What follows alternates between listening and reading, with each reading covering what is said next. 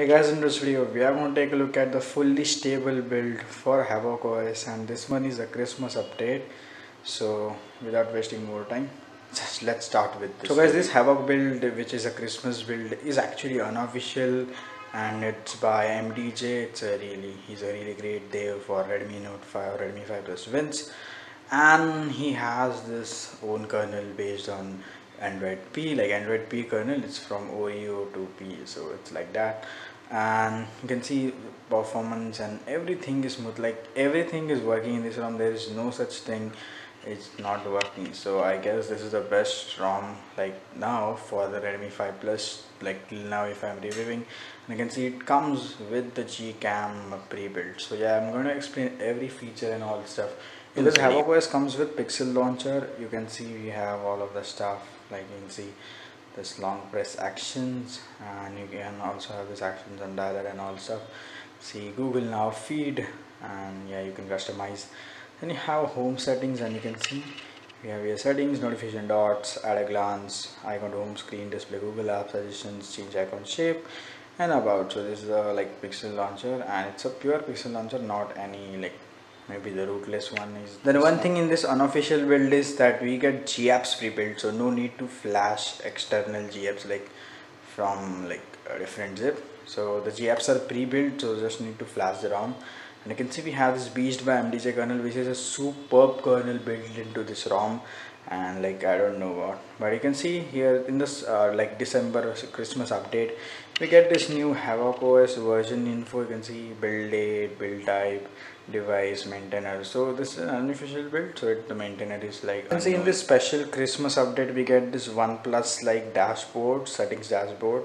And you can see the icons only on the settings dashboard are like OnePlus. So these all configurations are in Havoc settings.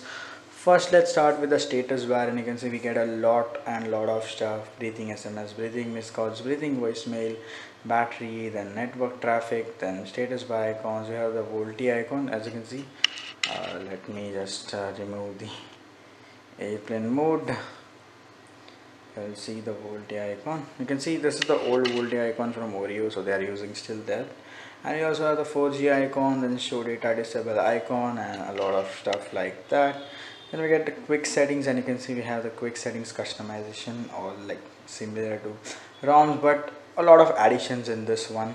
And then you have themes, UI style, background color, notification color, so you can change that to accent color, night mode, quick settings header, like this thing up there. You can change its color, like if I set it to light gray, I can see, wait, the header is light gray, so that's the header, and black is the one which I like. Then I have the quick setting style, and there are a lot of styles you can see.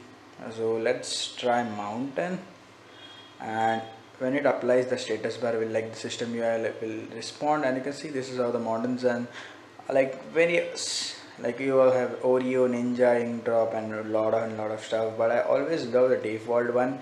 But if you want to be different, like if you want to show off some like different quick settings and all, then you can use some other mods. Then you have the font manager. Finally we have the font manager, and Google Sans is already the default one, so no need to worry about that. Then we have this TPI and all stuff, rounded corner. Then the, like you can see here, you can set rounded for OnePlus, like you can see round OnePlus, round accent, Oreo, and you can also set Oreo dashboard like for the settings. Here we have ambient display. Then we get into the screen, smart pixels and screen stabilization. Into buttons we get the power menu, and you can see you can access like enable them or not, also the advanced power menu.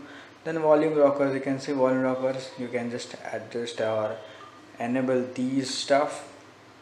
And if you want to disable, it's already disabled at first, so you can only choose what you want. So if I just want ring and notification, you can see I get this three stuff. So this is how it is, and with full and having it on the left side looks like it looks great, and having all of the controls in one.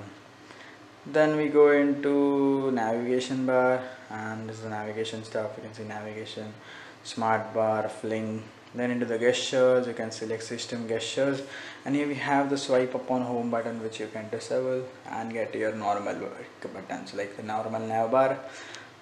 Then we have swipe gestures and also the swipe up gestures from the OnePlus or the MOE, I don't know.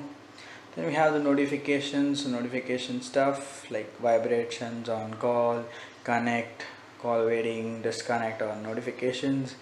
And then we go into animation. So animation is like some old shit. So going into system, now we also have the privacy guard, so you can block app permissions, so you can turn on privacy guard for YouTube and maybe maps. So yeah, you can select your apps. And also we have CPU info, burn-in protection. It's mostly for the AMOLED devices. Then here are some IME settings like the keyboard settings, battery saving stuff like those and all, and then some miscellaneous stuff like this stuff is like unknown, like where to put the developer doesn't know. So and that's for the Havoc settings, and I have already set Havoc and you can see it's running really great. Forward tell you that we get this Christmas special wallpaper, like you can see it resembles Christmas. So this is the Christmas special Havoc OS wallpaper, and it maybe changes every update because I'm seeing like last 3 2 updates the wallpaper, default wallpaper is changing. So maybe it's according to season or something like that. It's like varying on what date is the source is updated. And lastly we have camera to API enabled and also Gcam Prebuilt. So for Gcam Prebuilt you need GApps, and of course GApps are pre-built. So you can see Gcam, this one fully works, like I've tested everything. I haven't tested slow motion and shit, but maybe it will work. Yes, it's working. The slow motion and everything is working. So slow motion was the only thing I haven't tested. Then panorama works, photosphere and all shit works. Then also in the front you can see everything is working. Oh, that flash. Okay, so let me like disable the flash off. Okay, good. And okay, let's check here. Yes, here also everything works. Slow motion, I don't know if it works or not. Okay, so it's not in the front, so it's just an option for the back camera. So yeah, nothing else. Like this is a fully working Gcam. So yeah, you can click some pictures and upload portrait videos. And finally about the performance, smoothness, battery.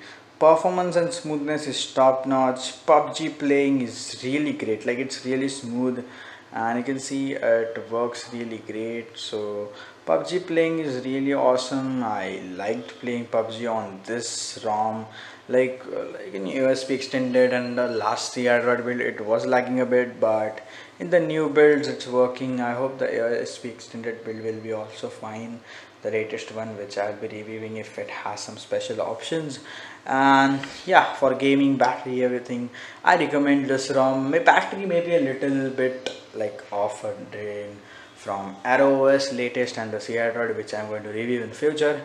So yeah, that's it for the fair review, and I hope you guys have liked this review. And if you guys liked it, press the like button. If not, press the dislike button. Also subscribe to my channel, here it is for more videos. And if you want to watch the playlist of Redmi 5 Plus, some old videos and new, you have the playlist in the I button, so you can watch a lot of videos on the Redmi 5 Plus. And if you want more videos on this channel according to various devices, then subscribe and just suggest something. I am not out of ideas, but yeah, I have a lot of videos to make on. Also, if you suggest, then I will be busy making videos. So yeah, bye bye, and I will be seeing you guys in the next video. Bye bye.